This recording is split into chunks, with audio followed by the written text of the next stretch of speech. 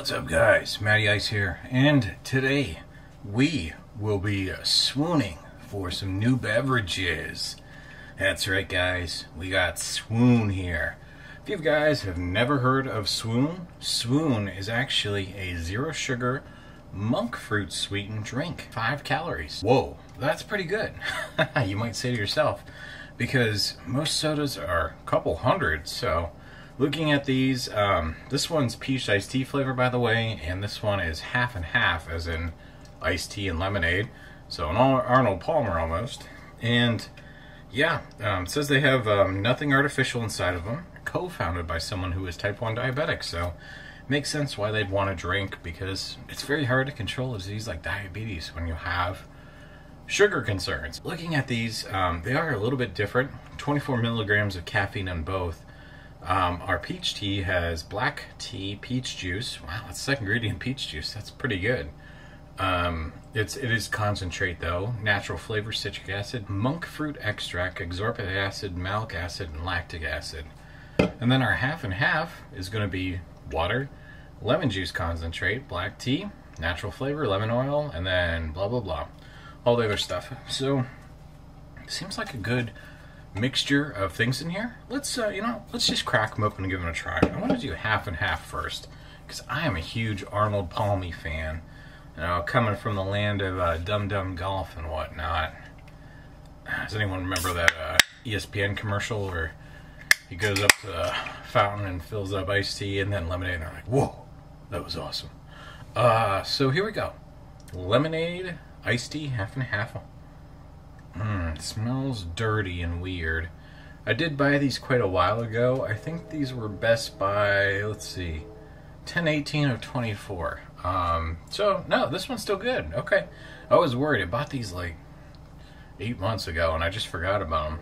Okay, let's give it a try.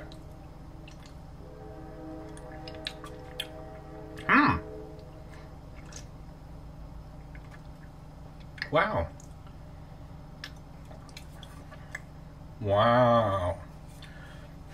That was oddly good.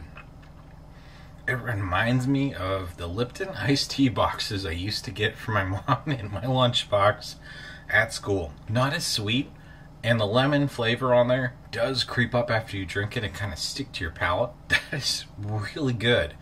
And I think for just having 5 calories, that tastes awfully darn close to a half and half, and it tastes a lot better than most diet half and half I have had. Okay, next, peach tea. Little known fact, my favorite flavor of Snapple growing up was not lemon. It was Diet Peach. That was what my mom would get from, Sam's Club or Giant Eagle or wherever she bought them from, and I love those. I could drink the entire case. They were so good, and that's weird for me. I usually, go for the lemon or something a bit more sour or tart. All right. Nice little crack pop hiss. Oh, that smells just like peaches. It smells good. Oh my goodness. Wow. As good as the half and half was, that peach iced tea was amazing. Absolutely delicious. The first, and pretty much the only flavor, is peaches. Very clean, yet distinct.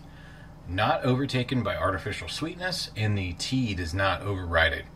Now, the tea does come across as slightly bitter on the palate, especially towards the end after you finish drinking. Anytime you have monk fruit sweetener, it's got a little bit of a bitter aftertaste. But this one, wow, these are good.